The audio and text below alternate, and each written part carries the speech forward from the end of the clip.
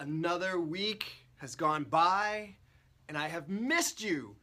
It's been a wonderful, wonderful week. So let's start with what is cool and exciting. By the way, if I haven't said it, welcome to What's Up Wednesday.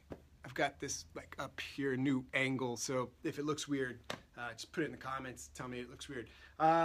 So this week, it's been great. This weekend, my older brother decided that he had enough of the military life and called it quits, or as they like to say, retired, at a ripe young age. So that was fun. I got to go up to Pensacola, Florida and see that spot. So any of you watching this from Pensacola, Florida, man, you've got a phenomenal location over there. And it was windy and I did not kite and I regret it, but I had fun, I had family.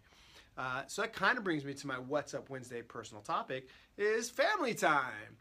Family time is super, super important. And I hope I don't feel too preachy here, but as kite surfers, when the wind starts to blow, you know what happens. We all run out the door, right?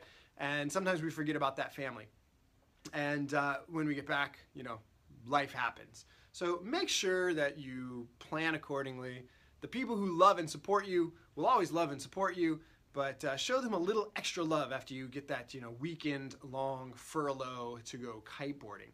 So I had a good time, got to catch up with friends and family that I hadn't seen in a while, enjoy some beach time with no kiting, and I must say, it was relaxing. But I've been back at work Monday, Tuesday, and today, of course, doing a little reorganization here inside the shop, and we got lots of cool stuff, lots of new toys, and I'm going to show you some of those toys today in today's episode of Tech Talk. Normally I'd have like sound effects, but hey, look, cheap production, you get what you pay for, right? So that will bring me to my next segment. A lot of people like to surf, and so they get into kite surfing, and then they get on twin tips, and then they spend their life on twin tips and never really get back into a surfboard. And then there's some people who have never surfed and they want to learn how to surf. They want a directional board but don't really know what to pick or how to start. So we're going to go over some of those basics today. This is not by any means like a comprehensive view. I try to pack in a lot of stuff for you guys in 10 minutes, and that's not that easy. So we've got a cool little lineup over here you can see of some North boards, and one of our favorite brands for surfboards. They've just got a bunch of stuff to play with. So they've got a lot of different designs. You can go onto our website and just check out the surfboard section, or go on to northkites.com and look at all their products. The two that I'm going to talk to you guys about today are the Whip and the Nuggett. The Whip and the Nuggett sit on completely opposite sides of your using range, I guess you could say. And so they're actually really good boards to have in your quiver, whether or not you want one or two boards, right? So the North Whip. The North Whip is called a compact shape design. Compact. Compact meaning small. You don't need that big pointy nose because it doesn't do much for us as kiteboarders. I'm sure some of you surfers out there are going to, go in the comments and tell me how wrong I am. But I can tell you, I've been riding these for a couple of years now, and I really like it. The other nice thing about a compact surf design is, as you can see, the rails are kind of parallel. They're more parallel than a standard surfboard. And to give you an idea, I might just run off camera and get one. But until then, I'm going to go over what's new. So those of you familiar with the Whip, you know that in the past it was an actual standard surf design, right? And then they went to this compact surf design, and it's been a great board. Lots of volume underfoot, so it's a great board to start with, and it's a good board to progress with. What they've changed for 2017 is nothing short of magical. My last board I had with North as a demo was my my Pro series, which was a fun, lively board. It was a little narrower, just a little quicker and carvier and snappier, and that's why I went from the previous year's Whip, because the Whip was fun, it was nice, it was a great surfboard, but it did feel a little locked in, a little too much volume for my like, even in the smaller sizes. But what they've done this year is phenomenal. They've added a lot more width in the tail, that real cool classic swallowtail. And so it's just a fun, lively, snappy board. It's great in small waves. It works good in bigger waves. And if you're gonna go, kill one-eye Mauritius, or go out to Maui, maybe you want something a little bit more purpose-built for those big kind of waves. But for most of our wave riding that we do as kiteboarders, this kind of shape and this board in particular will really, really, really help you, and you'll love it. The other nice thing about these boards is they fly upwind, so you can really just take a board, ride it just like you would a twin tip, but then it's also a surfboard. Magical. Magical, okay? Some of the other nice things they did, this is a thruster design. If anybody's not familiar what the difference is, thruster design is a 3-fin setup. Typically gives you a little bit better tracking, a little bit more control, and longer cars. So you can really lay into the power and really, just put a lot of power on the rail and the tail and come around in a nice smooth arc. Versus a quad design, which I'll show you in a little bit. Quad designs are typically a little faster, a little looser, and they're snappier. So you can really kind of break the back end loose because the fins are set up in a parallel setting in 4s, okay? So that is the North Whip Compact Surf shape, and it's a beautiful, wonderful board, and I like it. Is light too strong a board? I love it! Okay, the next one is the North Whip. I already said that. Just making sure you're paying attention. This is the Nuggett. The Nuggett is exactly that. This is basically a potato chip style board. This works in light winds. It works for small, mushy waves, strapped, strapless. It doesn't care. It can take whatever you throw at it. They come in a couple different sizes. 411 is this size. You can check out the website if you want all the sizes. Like I said, I'm not going to get too techie on you. What I like about this board, the 411 size, still nice, wide, thick, and it fits into a bag. So you can take this wherever you go and you will be happy. This is that quad design. You can even see it's got a really nice spine that runs down the middle. It's a double concave, makes the board just really, here, let me try to get it. There you go. Makes it just really, really nice rail to rail. And then the quad design makes it a fast board, but it can still get nice and snappy if you need to. This is a fun board for those light days where you're maybe on a 14-meter wave kite or a 12-meter wave kite. We actually took it out yesterday in about 13, 14 miles an hour, and I had an 11-meter Neo from North, and it was a great combination. So this is a fun, fun, fun board for those light wind days, or for the days you just want to kind of just pump around strapless and flat water. It is definitely not a speed board. It is definitely not a big wave board, but it is a lot of fun. So that is the North Nuggett. Nuggett.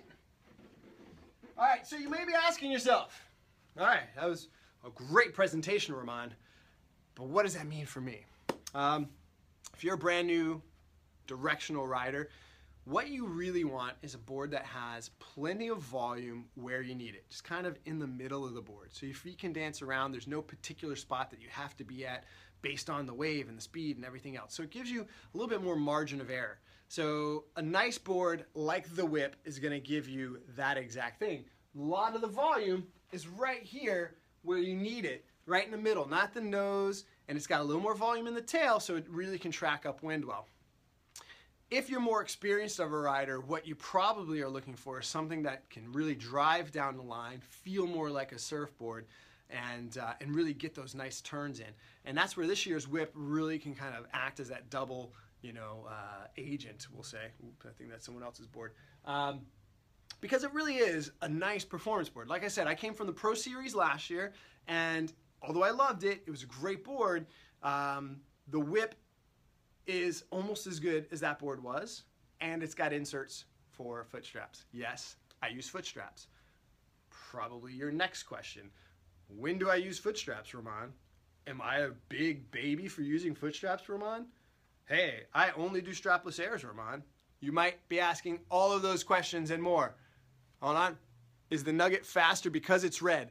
Yes, by the way, Ben Skaggs, it is faster because it's red. The green ones, you catch more air. So that's just a technical thing that, down at North Sports they like to do. So where I was going with that is, if you are a more advanced rider, you can go strapped or strapless. No one cares. And if they do, go tell your mom. They're not being nice. They're being bullies. For me, my personal preference is, guess what? whatever's working at the moment. If it's double overhead and pumping 30 miles an hour and the ocean's kind of angry out there, I'm gonna put straps on because I don't feel like swimming in. I feel like attacking the wave a little bit.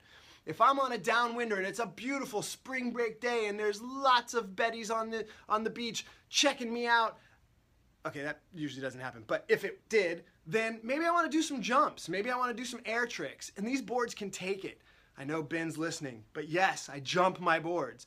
They've lasted, they've done great, and I want to experience that part of our sport. That part of our sport is awesome, man. It's the only board sport that you can fly, so why not fly? So that's why I ride straps. But yesterday, 14 miles an hour, 11-meter Neo, and the beautiful super fast Nuggett, and I didn't use straps because there was no need. The waves were nice. I was just kind of having a soul session, just surfing, barefoot, switching feet, doing all the things that we do barefoot. And I loved it. So the moral to that story, that very long-winded story is ride whatever you want, okay? Strapped, strapless, doesn't matter, okay? And that's surfboards in a nutshell. Get a small one for big waves, big one for light wind. Pretty easy, right? That brings me to our most favorite part of the whole day, is our product highlight. Yes, I know I've been talking about boards, but that was just our tech segment today. Product highlight, and I've got one for you. Hold on one second. This is a product that we've really grown to like. In fact, I think I'm a little biased because I bought it early on in my kiteboarding career, and it is a Kite Fix kit. Boo, boo, boo. So if you've ever broken your gear and had to wait for a repair, you know how much that stinks. If you've ever broken your gear and not had anything to fix it, you know that stinks. So this kit will actually contain just about everything you need to get you back in on the water again. It's got a cool sticker. I don't know what that's for. Permanent kite repair. Oh, a lost board sticker. Hey, look at that. You can put it out on your board, right? It's got a bladder patch. So if you need to actually patch a large portion, something bigger than Terrade is gonna use, then you can use that, right? It's got baby powder. I just use this to make me feel baby fresh before I go out after a downwinder, right? It's got this really cool fiber fix. It's hard to see here, but fiber fix is exactly that. It's like a fiber. You put their glue fix over it, and it can repair basically anything. You tear your kite in half, you can probably fiber fix it. All right. It's got a bunch of different Dacron. So lots and lots of sail tape. You can pretty much fix just about any pinholes, canopy tears, that kind of thing with that, right? Got a pair of scissors. You always need scissors. Nobody ever has scissors. By the way, don't throw scissors. Zip ties. Can't have enough zip ties. A pin.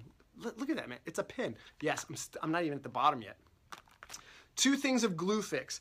This can fix just about anything, and I'm sure everybody over at Kite Fix can correct me if I'm wrong, but this stuff is basically I don't know, like glue for everything.